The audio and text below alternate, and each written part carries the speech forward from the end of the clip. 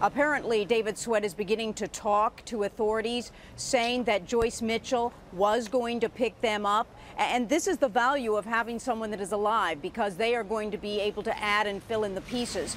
And also saying at the same point of time that he and the other inmate were together up until about 5 days ago, Richard Matt, until Richard Matt said that David Sweat was bogging him down, and so they separated.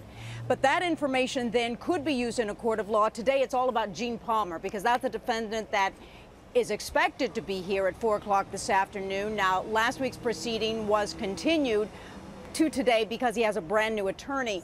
But he is the prison guard that has been charged with 3 felonies and 1 misdemeanor.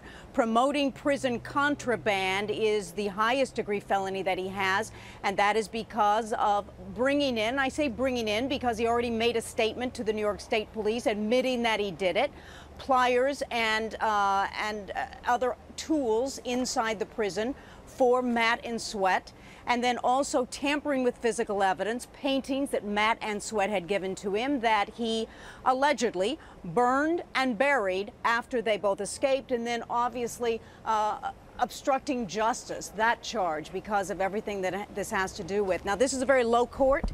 He has a brand new attorney out of Albany, William Dreyer. It'll be the first time that anybody gets to see him, but we will see how this case proceeds in light of the fact we now know that David Sweat is talking and may help or not help this defendant, Gene Palmer.